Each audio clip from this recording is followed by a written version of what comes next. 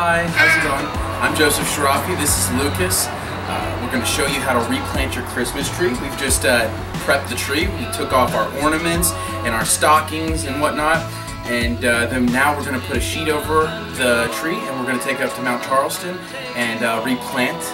And we're going to show you how so you can do it in the future as well. Come on, Luke, you ready? Let's go.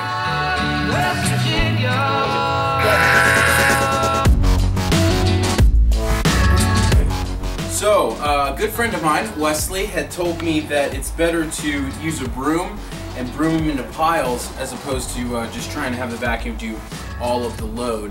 So what we did is we put them into piles here, and now we are going to hand put them into the garbage, or we're going to put them in a dustpan, and then we're going to vacuum up the rest.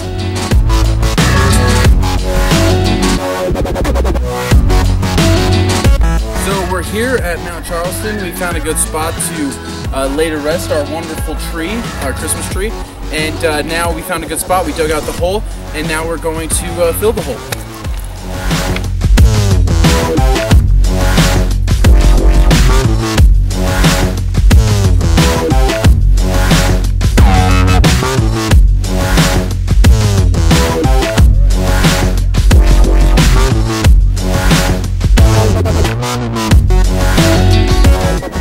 Alright, so we got some garden soil. We've got a couple helpers to help out. We've got our hole, and now we're about to shave off the bottom of the branches so that they can become makeshift roots. So they're fresh. We're going to cut off the bottom, and then we'll be able to tip Jasmine over, which is the name my son gave her for a Christmas tree, and we'll be ready to rock and roll.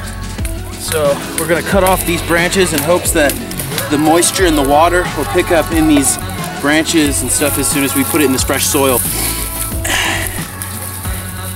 I mean, it's really important to have a strong foundation for a tree, and because it's going to take the most damage in its first year of growing. So we want to make sure that it has the tools equipped in order to be able to grow into a big, nice tree, just like these ones that are up and around here right now.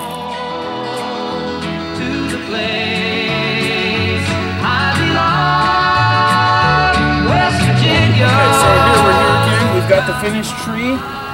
We're at Mount Charleston amongst other trees. Hopefully you guys will take from this and do this with your Christmas trees if you get real Christmas trees, and return the favor to Earth and give your tree a strong foundation, and teach your kid. Maybe he'll grow up and want to do it with his kid someday. Ain't that right, Luke? Ain't that right? Can we say bye? Bye. Bye.